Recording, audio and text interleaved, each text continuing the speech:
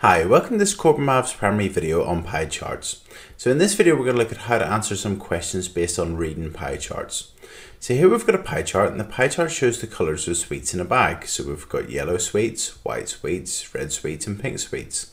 And the first question says which colour of sweet is the most common.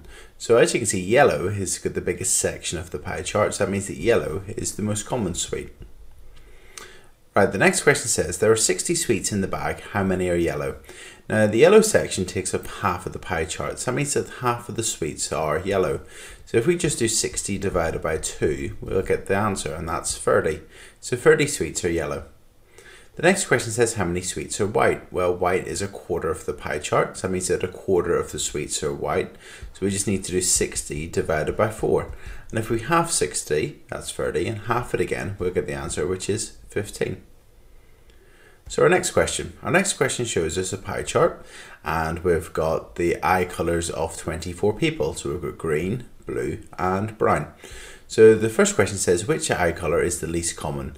So as you can see, green is the least common because it's the smallest section, and if it's the smallest section it means that the least number of people are going to have green eyes, so green. Our next question. The next question says how many people have green eyes? So as you can see, it's a quarter.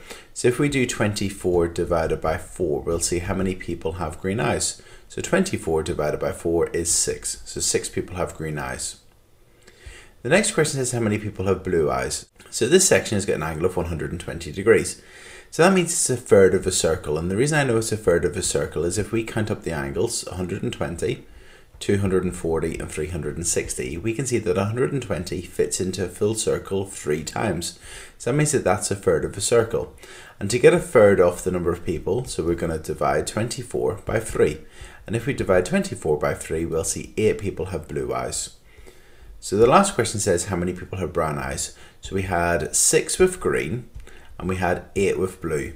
So to work out how many have brown, we just need to add together the 6 and the 8, so that's equal to 14. So 14 have got green or blue, and altogether there's 24. So if we just do 24 take away 14, we'll see that's equal to 10. So that means that 10 people have got brown eyes, and that's it.